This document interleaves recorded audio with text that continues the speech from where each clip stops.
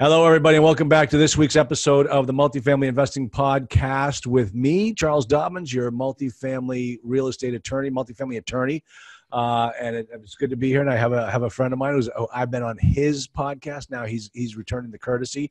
Whitney Sewell. Whitney, how are you, buddy? I'm doing excellent. Pleasure to be here.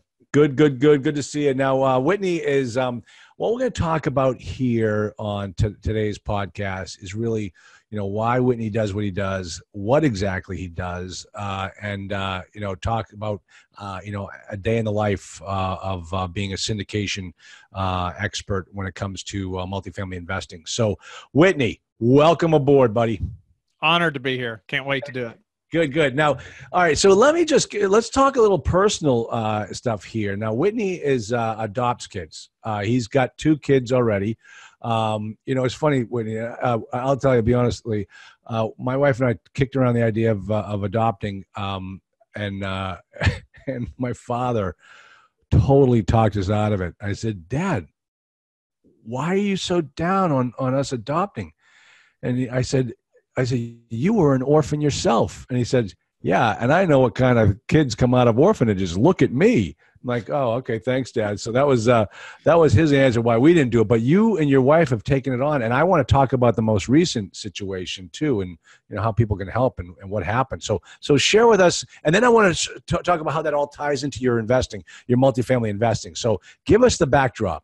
Yeah. And it is. It's very connected to our real estate business now because it's a big passion of ours. Yeah. We actually just brought home number 3 through adoption. Yeah. Now, when you say brought home, where was the child? She was born in Florida. Oh, really? Oh, okay, cool. All right. So, a local adoption, essentially a local adoption. Well, so, yeah, domestic. Yeah, domestic. Where are you from? Where? I live in Virginia. Okay.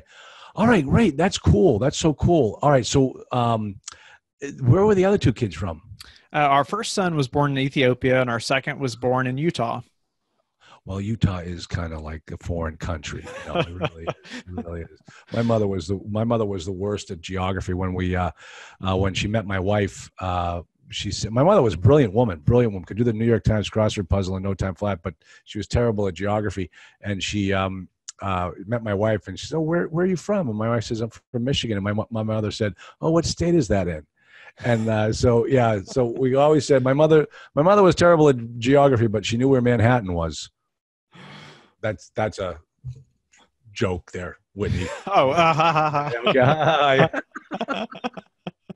Okay, so but there was a little snafu here with the last adoption. What happened? So, I mean, there's so many details and many that I won't share publicly, but, happy to share with people who are interested in adopting and happy to help in any way. But long story short, we were in the process of adopting a child and we're matched with a birth mother, since like December. And we were there. We'd made numerous trips to Florida to meet with her and the agency. And we were actually there with her the night before and before the birth. And then she changed her mind.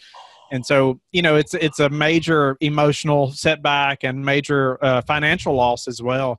And but we still support her, and just pray for her and the child. And so, there's nothing we can do about that. And so thankfully the Lord had other plans, and we were quickly matched with another child, another birth mother. And that process actually went very smooth. And we just got home about 5 a.m. Monday morning. With our third child. So, oh, wow. Now here's something that people don't understand. And that, I think this is, the public service that I can provide here is that, obviously it costs a lot of money to adopt. You've got to pay the agency, you've got to, who knows, all the other, legal fees and what have you. But yes, but when that adoption fell through, you lost everything that you had spent up to that point. That's right. Yeah. That's right. We're talking, 40 to 60,000 normally. And, unfortunate. It's very unfortunate. There's, over 160 million orphans worldwide.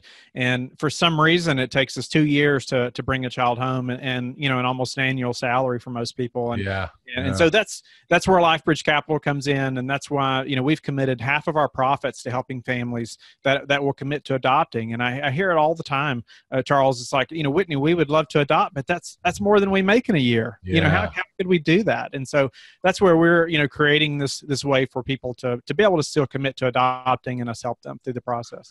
Well, I've got 2 kids you can adopt too. They'll only cost you about $40,000 to $60,000 a year as well. Yeah. But I got 2 more years to go, brother, and I'm done.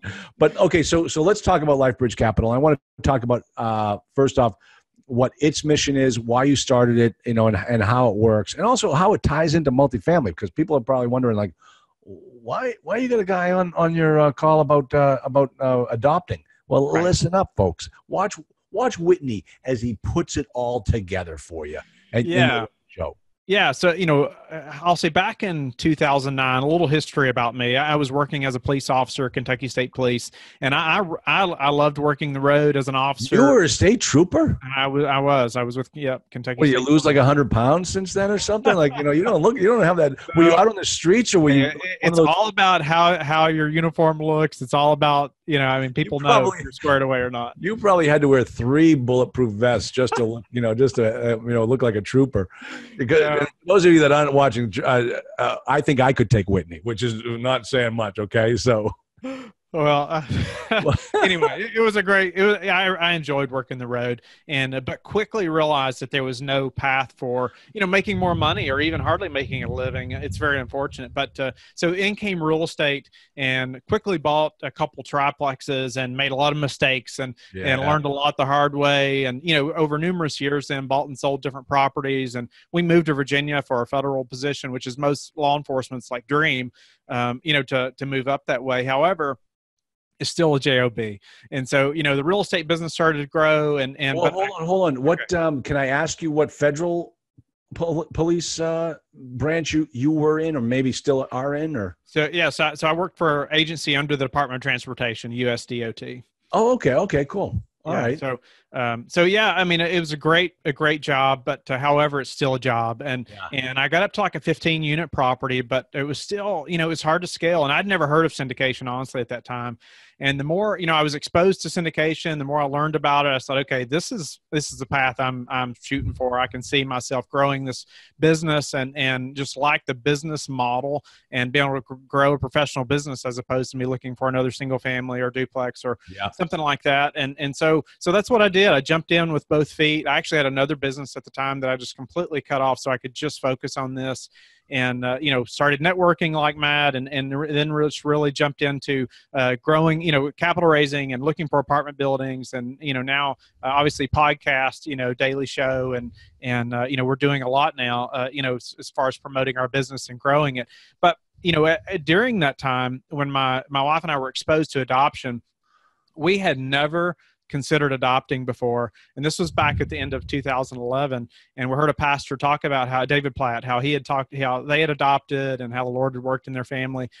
And on our way home, my wife and I were just like, why would we not adopt? Well, like, we can't think of a good reason why we wouldn't do that. And so, you didn't have my father, obviously. So. Well, it was that simple. And honestly, we didn't consult with our family at that time, for good, because it would have been a private thing. It's a private decision. Absolutely. And so, So we knew that's what, the Lord had for us and our family. And so within a week, we submitted an application to adopt from Ethiopia. Wow. And so, And so my wife was really led that and all the paperwork that comes in. I mean, it's just massive amounts of paperwork, but unfortunately it was 2 years to the month until, our first son came home from Ethiopia. We had to make 2 trips to Ethiopia. I mean, they called us on Monday and said, your court appointment is on Thursday in Ethiopia. So if you can imagine the cost of those last minute international flights. And I was just about to ask, what does that cost you? Yeah. The flights alone were around 10,000. That was for twice. I mean, that's for 2 trips over there and back, but still it's what are you going to do?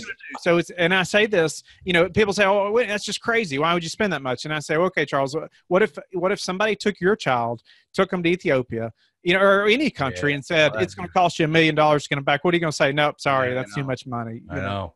So that's the way we look at it. We say, that's our child. And so, if unfortunately, if the governments, are corrupt or whatever it may be, and they say it's going to cost this much money, that's not the child's fault. We're going to make it happen. For $10,000 for the airline ticket, to go down and see my son in George Mason down in Virginia. You know what I ended up doing? I bought a plane, and now I fly down there with my own plane just to see him. But man, oh gosh, but the way you describe it, when you put it in those terms, of course that's what you would do. Right. You absolutely would do that. That makes total sense. Wow. So, all right. So you get the syndication. So you get into real estate. You're doing everything right. You've got the income coming in, and at the same time you're building that other business that's going to carry you into the future. So, talk to me about your process with syndication. Now, you're not an SEC attorney. You're and I'll get into some terms in a moment, but kind of describe for me your process here. For the syndication business? Yeah. So, we started the syndication business outside of small multifamily. And I said, okay, this is, I can see, just developing a professional business here and being able to scale quickly. We just jumped in, both feet. And that's when the podcast was birthed too, and we put in a lot of work there, obviously, and still are, just to help grow our network and keep growing and growing. And I have a partner that lives in Denver, and we're doing deals now in Colorado Springs and looking in some other markets as well. But as far as the adoption side of it, personally, we've committed half of our profits to helping these families, and so that's our big why, okay. But how we get there is through multifamily syndication, and obviously, it doesn't affect our investors' returns, but most of them like to, enjoy the fact that they're playing a role in that goal or mission as well. Okay. I'm going to give you a tip right now. So you're going to get ready to write this down, because this is something I just uncovered with one of my students, is the, obviously what a Fannie Mae DUS lender is, a delegated underwriter and servicer. Go do a Google search on DUS lenders. There'll be a Fannie Mae page listing all their DUS lenders. Click on each DUS lender. It's every logo is a hyperlink that takes you right to these DUS lenders. And not all of them, but the majority of them have a property owned tab. And so they own some properties that they're looking to unload. And I, quickly, what I always do is I take the name of that property, I stick it into LoopNet to see if they're advertising it on LoopNet, and they're not. So these are all kind of not, below the radar deals. And I found a couple from Colorado in there. So, that might be, yeah. So there, that's my public service for the moment. And, we're going to get back to yours right now. So you got this partner, you're out there, how are you transacting these properties? Are you owning and operating them yourselves? Are you acting as a syndication aggregator for the investor? How are you putting these deals together? So initially, that's how I got started, was, partnering with other sponsors that already have a big track record and are, have great deals and deal flow, and, building my network and really coming under their wing. But we're doing our own deals now. Like I said, I have a partner that's really boots on the ground, and it's allowed us to grow faster, but it's allowed us to really split our roles, within the business, and him to really specialize in one area and me in another. And so it's helped in a big way, and helps us to really push one another, where he's more on the underwriting and asset management, and and I'm more obviously marketing and capital raising, investor relations, all those things, where he's boots on the ground right there. Excellent. So where are you guys right now? Are you in a deal right now? Are you raising funds for a deal, or are you just raising funds for a fund? Or are you doing a one-off type of syndication? Where are you now in the process? Good question. And we don't have a fund. It's all deal-specific funds. And so we closed on a property about 7 or 8 weeks ago now, and we're looking at some other deals, in that same market. He toured a couple of properties there yesterday, and we have another off-market deal there that we're strongly considering. But yeah, we're always looking at deals. Okay. Now, let me ask you about that, because that's obviously the bugaboo among multifamily investors is, do you raise funds for a one-off, or do you create your own fund? And obviously the easiest way to do it is to create your own fund, but typically the only way you're able to do that is if you've got a few deals under your belt. And then and then until you're able to do that, you've got to do one-offs, which, Whitney, I'll tell you, in my experience, that's when you don't sleep at night, is when you're doing a one-off deal and you're syndicating it. You are running as fast as you possibly can. That's right. As soon as it goes under contract, for sure, you're wide open. Exactly. No doubt about it. And that's a great point about doing a fund as well. And we would love to do that eventually. But personally, I feel like I would like to have a much longer relationship with a lot more investors, before we decide to do that. Yeah. Well, I want them to just have, see a longer track record. I want them to see more success, before before I expect them to invest with us blindly, really. I'll tell you, one of my best clients, he's got about 6,000 units, and his investors just stay with him. Like he sells the deal, and they're like, "Okay, take my money, go do it again." And it just starts to flow that way. And it's so easy for him. Brokers just bring him deals, and he picks and chooses now because he can close quickly because he's got the money, and he built it up from zero. Yeah, we've seen that as well, with even investors of ours that have been in every deal, and they're ready, and they trust us even now, just to, for the next deal. And so, yeah, it's great. It's neat to see that happen and move through that transition. Now, let me ask you something from a operational standpoint, because I've done a little investigating on you there, Whitney. And, I checked out lifebridgecapital.com and, just let's talk about from the marketing aspect of it. I mean, your website is very simple, and it should be.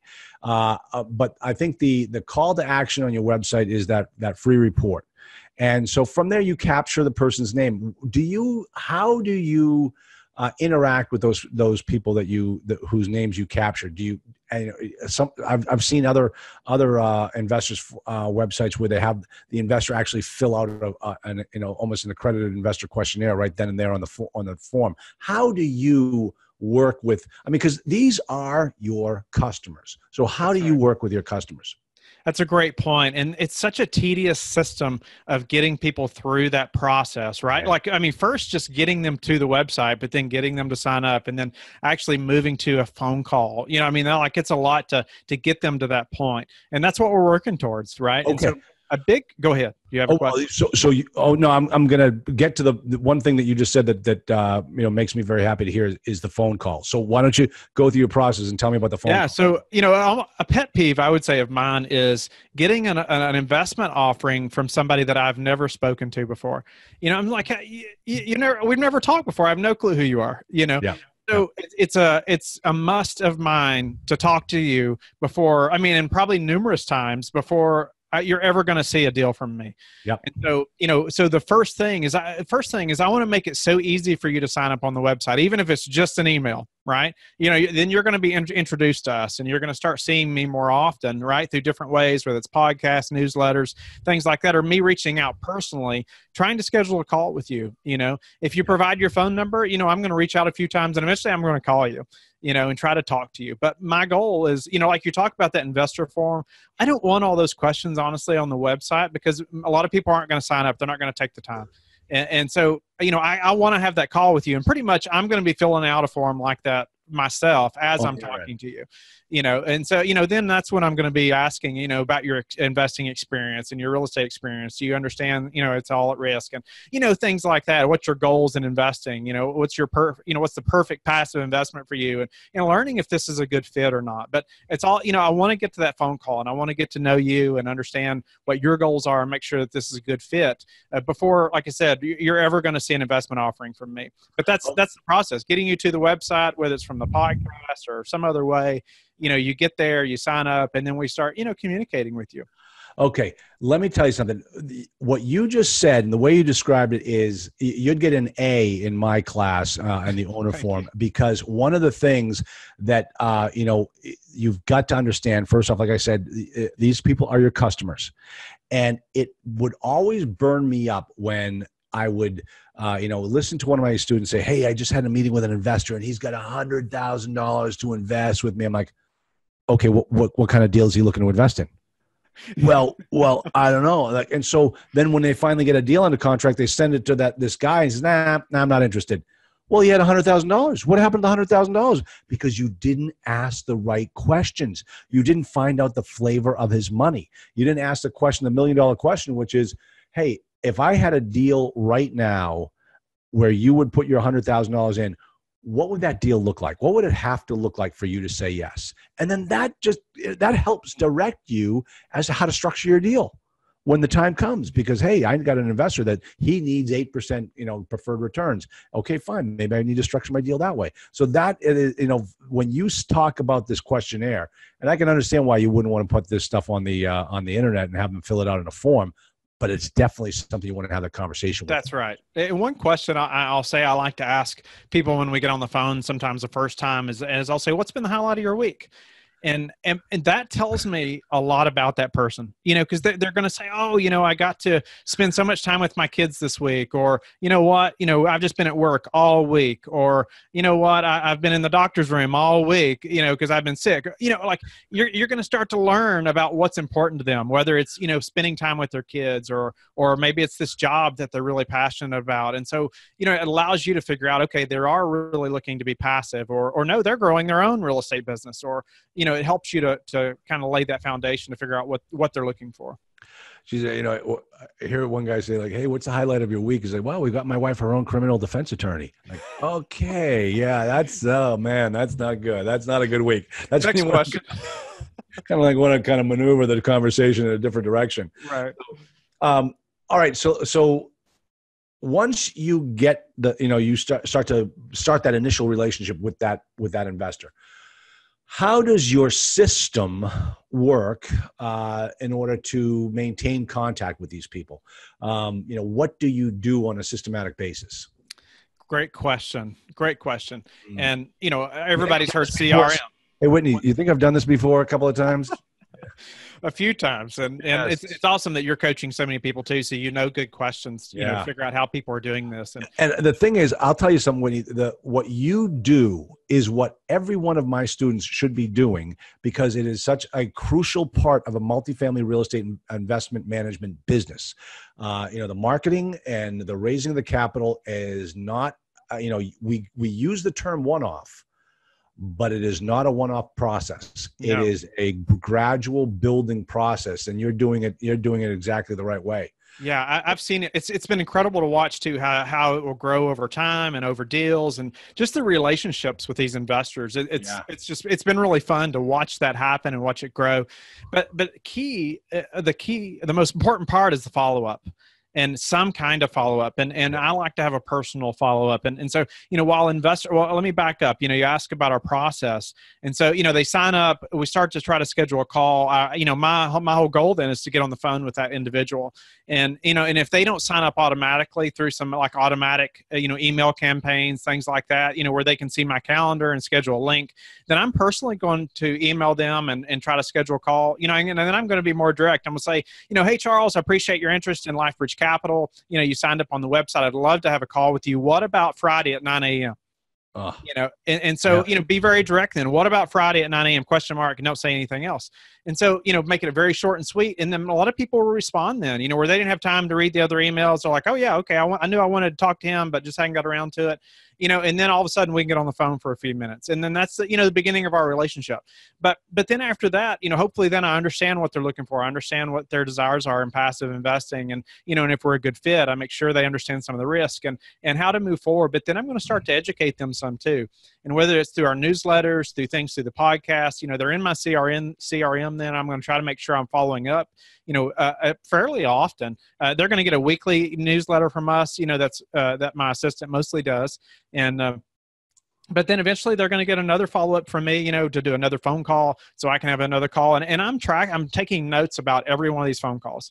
And so then, when I get back on the phone with you again, Charles, I can look back at my notes and say, okay, he's got 2 kids, they're in this college, or whatever you told me about, and what's important to you. And so I can talk about that later. I do care about those things, but when I'm talking to hundreds and hundreds of people, honestly, it's hard to remember all those details, right? Yeah. But I want to be able to go back and say, how are your kids doing? How's, little John doing, whatever, is he feeling better? Or, how's your wife doing? Is she out of the hospital now? Or, how's that work, that job promotion, whatever it was that was on your mind.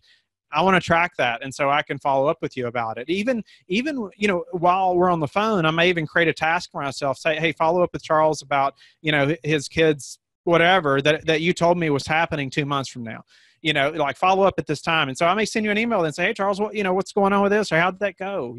Just short and sweet, just to show that, I do care about what's happening with you and just to have another interaction. Okay. I've got 6 things that I just wrote down that I've been talking about. I know it's like, oh my gosh, here we go. First off, have you ever read the book Shoe Dog?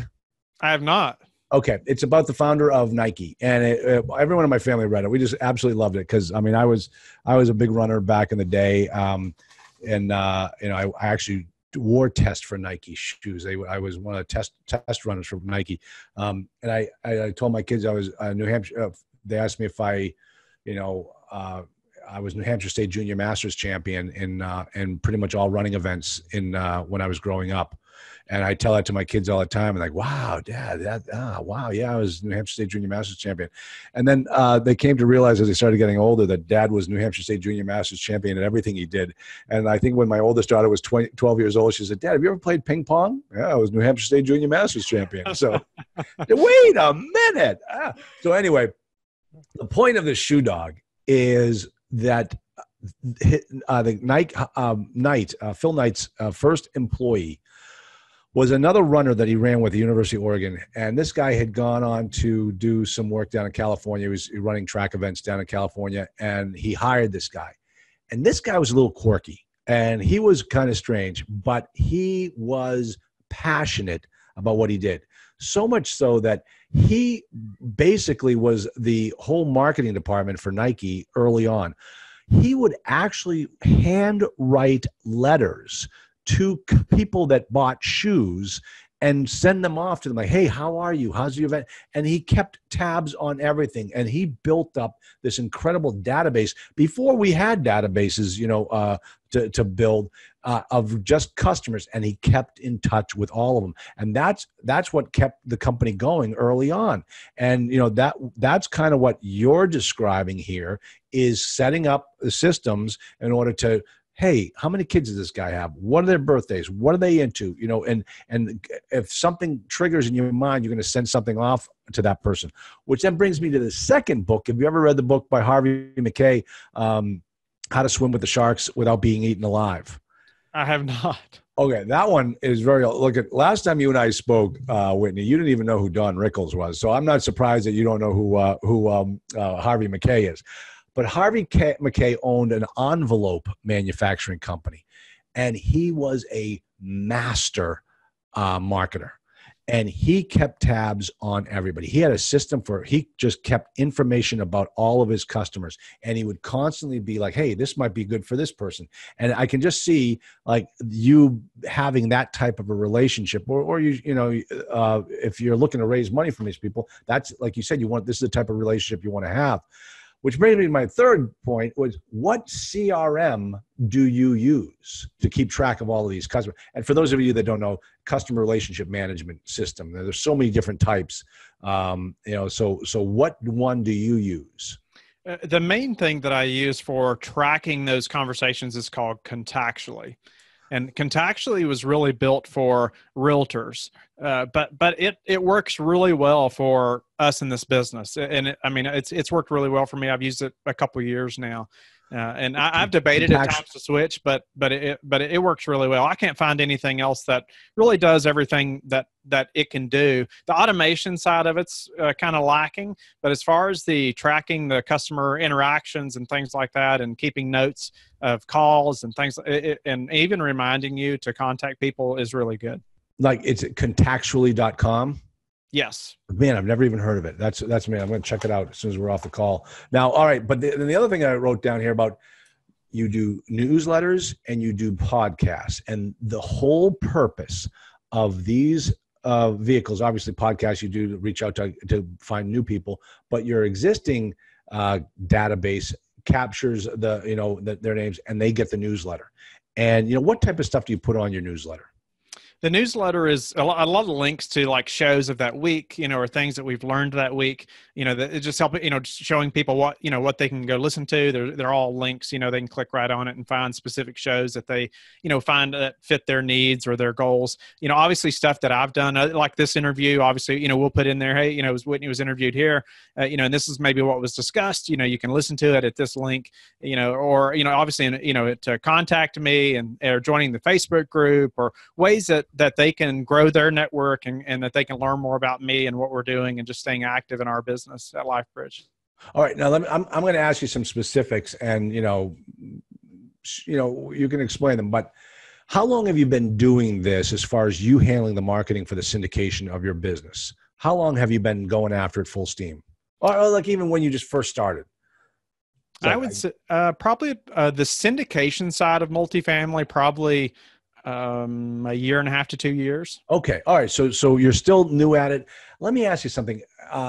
You're obviously always building your list and what have you, but like, give me an idea of what, after a year and a half, how many potential investors should a person have in their database? It's like, listen, every internet marketer like myself, and I have to put myself in that category, we've built our database list. My database is probably about 12,000 names right now, but only about 2,000 people really interact on a regular basis. That's just the way it is in this business. So how does your database work for you? So, I would say, and a lot of people ask me this, was it worth all the time doing a daily podcast? That's a great question. That's a great question. Is it worth it? I get that all the time. And I say, absolutely.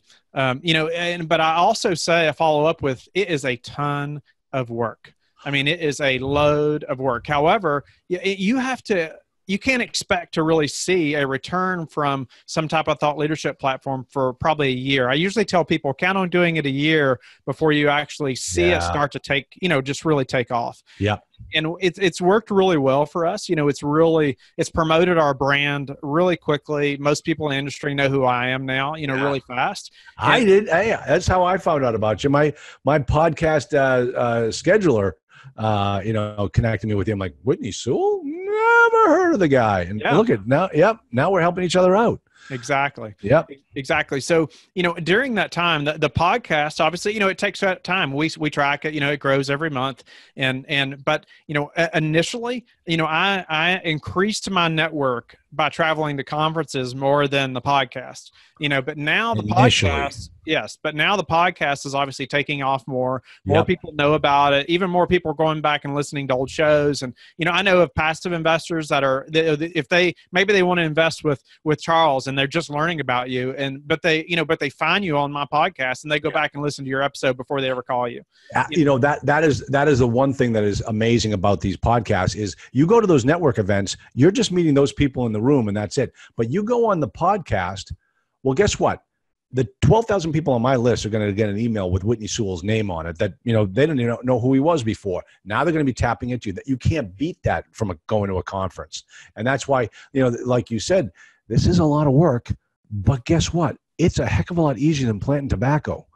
And, I've done my share of that. Exactly. First time you're in Kentucky, I was in Kentucky, and when I was in high school, went on a mission trip and had to plant tobacco for a family out in northern Kentucky, out in Appalachia. So. Yeah. I'll never forget those days of planting and cutting and spearing that tobacco and hanging it up in the barn. That's a lot of work. Well, they told us we were working on a farm. Everybody came down. We all lived in this one farm, and they were saying, like, listen, you can only drink the water that's in that's on the farm. When you go out to job sites, don't drink the water on the job sites. Only drink the water here. And so they sent myself and this other guy out to help out this one guy whose father was in the hospital and he had to plant the tobacco in a certain amount of time. So we went out there and planted tobacco like 90-degree heat on our hands and knees. My mother had to throw the jeans away because they were just so far gone. And we see the guy walk over to the stream and like just start drinking water out of the stream. And the other guy and I are looking at each other like, well, they told us not to drink the water out here. Maybe we shouldn't do it. And so we went into the guy's house. I asked him, I said, hey, can we drink that water? He goes, 99% clean water. I'm like, I don't know. I don't know about that. So we go into his house for lunch, feeds us lunch, and gives us some water. I'm like, hey, is it okay to drink this water? And he looks at me and goes, 99% clean water. So, I mean, you're getting it out of that stream? He goes, yes, we are. I said, that's good enough for me. I'm just taking it. So, yeah, you got to have some at that point. That was my Kentucky experience. And here you are, a state trooper in Kentucky, man. Geez, Whitney, I got to ask you, how old are you? 35. All right. Yeah. You're not a spring chicken anymore. Jeez, man. Sure, I am. Yeah. Oh, good for you. All right. So let's get back to my question here about building this network and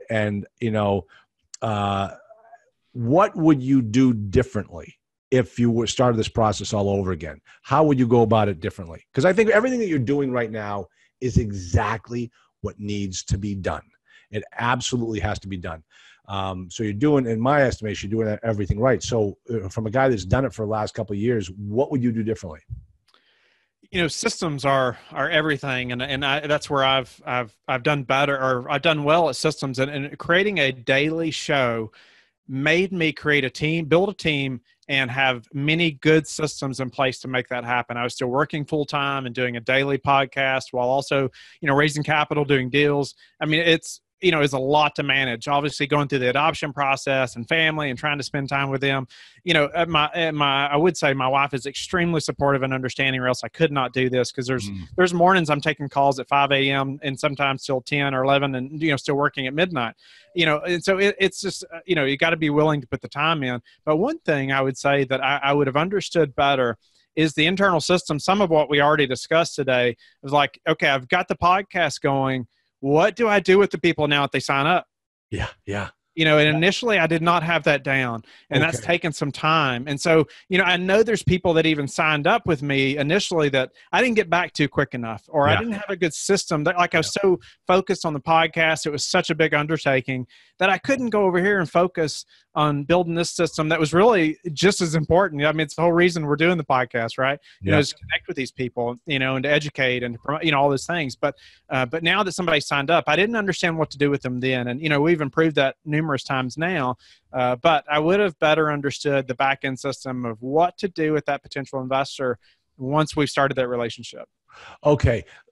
I tell you, Whitney, you just nailed a couple of things that I've been teaching all of my students, that in order, this is a business, it must be run like a business, and for it to be a successful business, one that you can scale and you can step away from at some point, you must have systems in place. Now, let me throw another book out at you. Have you read The E-Myth Revisited by Michael Gerber? I've not. I've heard of that one many times, but I've not read the Revisited. Okay, you've got to read that. It's a good, easy read, and it's all about creating systems in your business. That's what you have to do. It's all about creating systems. And what you're talking about here is the same thing same issue that I had in my business starting out. And let me throw a term at you. It's like you failed to create the funnel.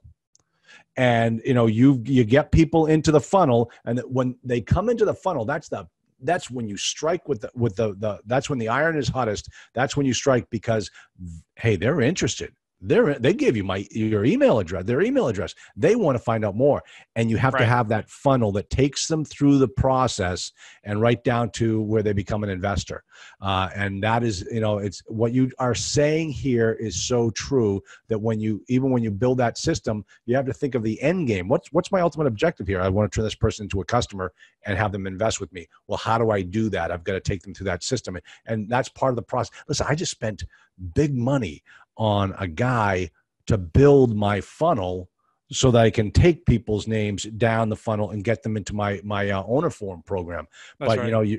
And what because that's what it is in this business. And you and I, believe it or not, are in the same business from this syndication. What you're doing with your capturing names, what have you, is getting people from point A to point B, and in a systematic order that is easy and doesn't destroy your life. And, you work half a day and then you're done, So that's right.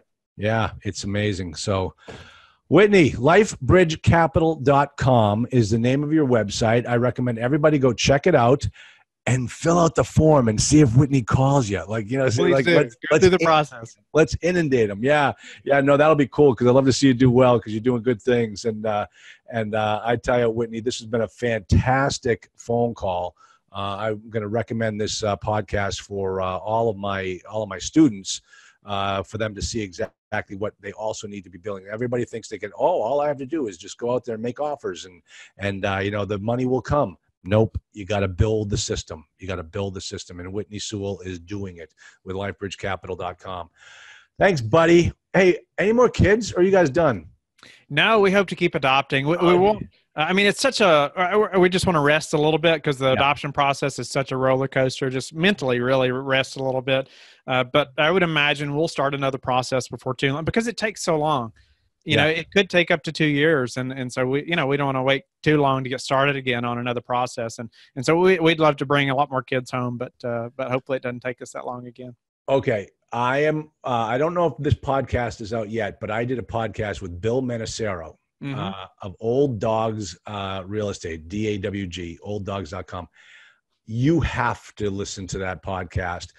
Bill was on the mission field. He ran an orphanage down in Haiti, and he adopted 2 or 3 kids down there. And I got to tell you, I honestly think that was one of the funniest podcasts I've ever done. And he is such a nice guy, and you would love that conversation. You will absolutely enjoy it. So make sure when that comes out, you check it out. I will. I'll look it up. Good. All right. Thanks, Whitney. It's been great having you. And I hope the best for you. You're doing awesome things. I'm so glad you're not a state trooper anymore for a whole host of reasons, not the least of which is I drive a little fast on Kentucky roads. So I'm glad I meet you here and not anywhere else. So I would like to say, if anybody is interested in adopting, my wife and I schedule calls with couples all the time. And the more I talk about this in the real estate business, I find people in the real estate business, you know, will say, hey, Whitney, you know, my wife and I have thought about adopting. And you know, then they'll reach out and we'll schedule a call with them and just answer your questions from our experience and you know, just help you along the way. We'd love to do that. You know, you can email me, Whitney at Life Bridge Capital, or 540-585-4338. Hold on. Go slow with that. That's the most important number, and you're saying it too fast. Go ahead. Say it slowly. Give it to me again. 540-585-4338. That's awesome. All right. That'll bring right to Whitney's penthouse office. And you can all chat with him right there. Whitney, thank you so much for being on the show. It's great to see you again. And I'm looking forward to meeting you face to face. Yes. Thank you very much. I'm honored to be on your show, Charles. Thanks. I'll talk to you soon. All right. Bye-bye.